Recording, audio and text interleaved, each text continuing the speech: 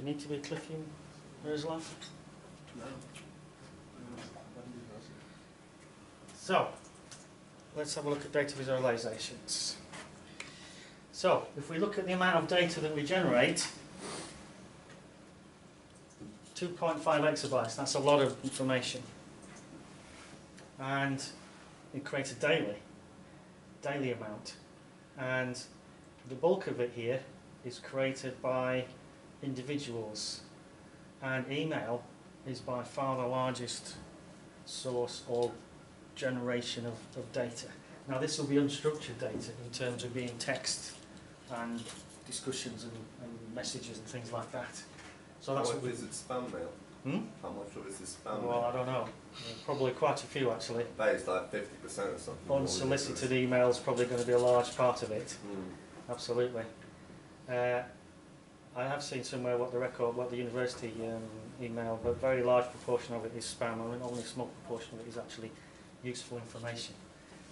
So we have all this unstructured data, email, and then we have YouTube, Facebook, Twitter generate smaller amounts of data, and that generated by companies is actually not that, compared to the whole amount, is not that great. But we're generating a large amount of data, so we need to pick out from these large sources what might be useful to us and then visualize it in some way. The screen's not quite on there. Never mind. So we want to use the visualizations to sort of try and find these smart insights, if you like. So we want the data set to change your mindset, and we're going to look at Rosling. Do you want to get these up actually on your screens? It might be a bit easier. Just spend a minute or two getting this up, because we're going to miss a little bit of a slide.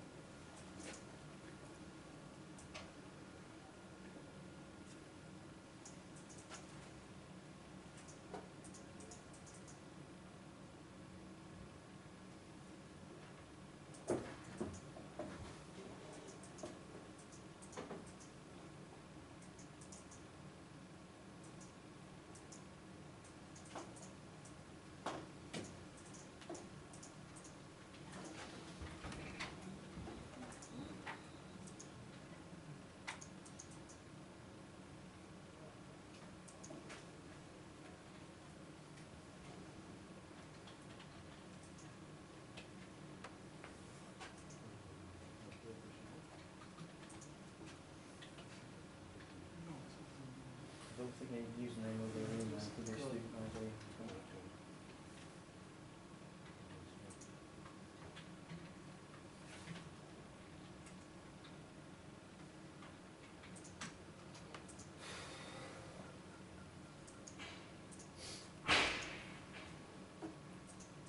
It's going to be a nuisance when I play the video, never mind. Just have to bear that. Just have to go with that. Crop it? Crop it? Yeah, should be able to change the screen, shouldn't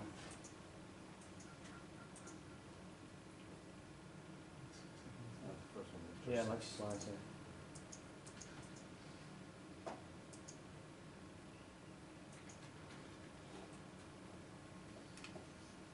Okay, we all there?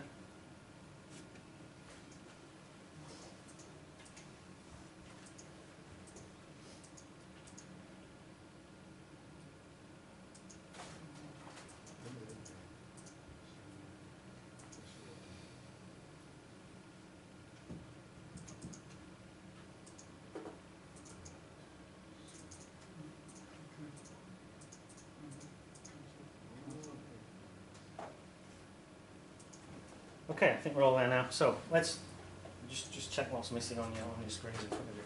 So there are a couple of people introduced you to early on.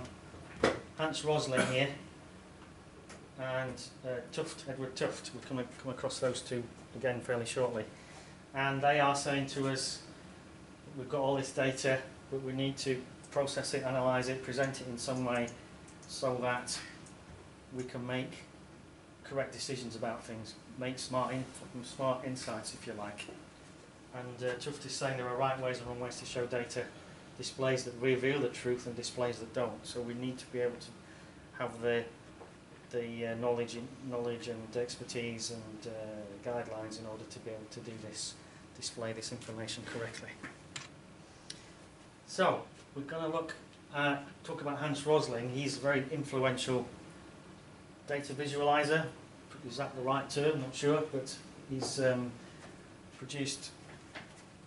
So, well, in fact, Tim Berners-Lee last week in his video talked about Hans Rosling and his ideas and his use of technology to create visualizations that actually are engaging and meaningful and make you think about what they're doing. So, I'm going to play you this one from the TED Talks again. Very useful source of talks. So let's have a look at this.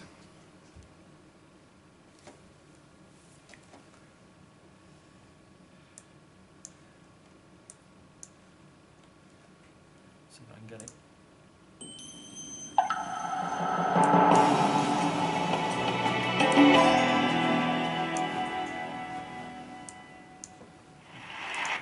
Okay, I'll just pause it there slightly because I don't think I need to run this while that's on.